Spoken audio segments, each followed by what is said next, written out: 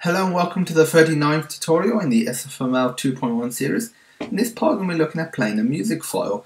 We'll be using the source code from the third tutorial. If you don't have it, don't worry, there'll be a link in the description.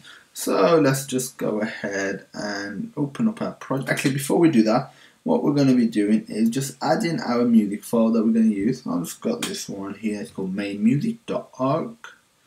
And you just need to add it in the tutorial SFML folder, basically where you've added your images or sound effects if you've watched the previous tutorial.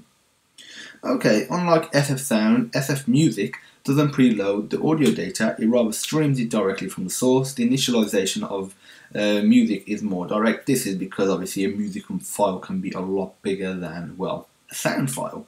So let's just go ahead and open up our project now.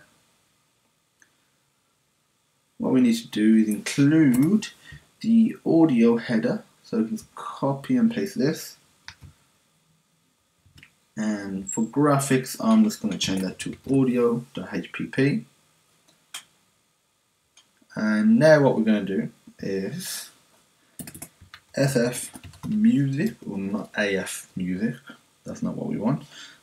SF music.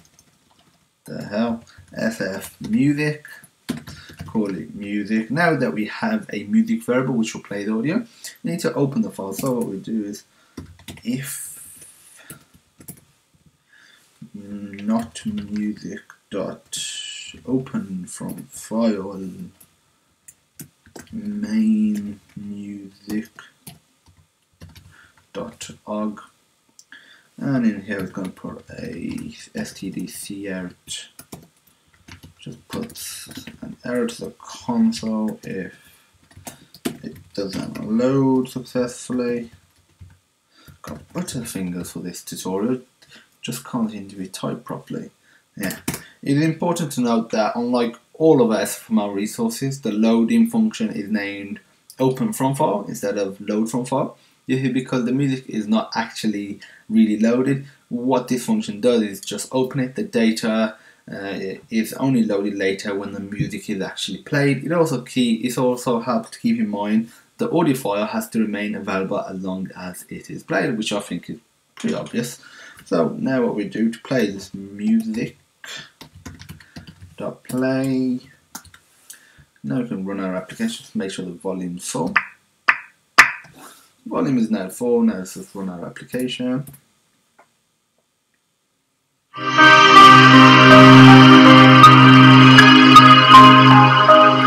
As you can hear, we had music playing. It was a long piece of music. Obviously, I have just stopped it by turning the application off. That is it for this tutorial. In the next part of this series, we're going to be looking at extra audio functionality. If you have any questions, feel free to message us at support@sonarsystems.co.uk. The email will be in the description. You can comment on this video or just directly message us via YouTube, or the required links for source code will also be in the description. And as usual, thank you for watching, and I hope you have a great day.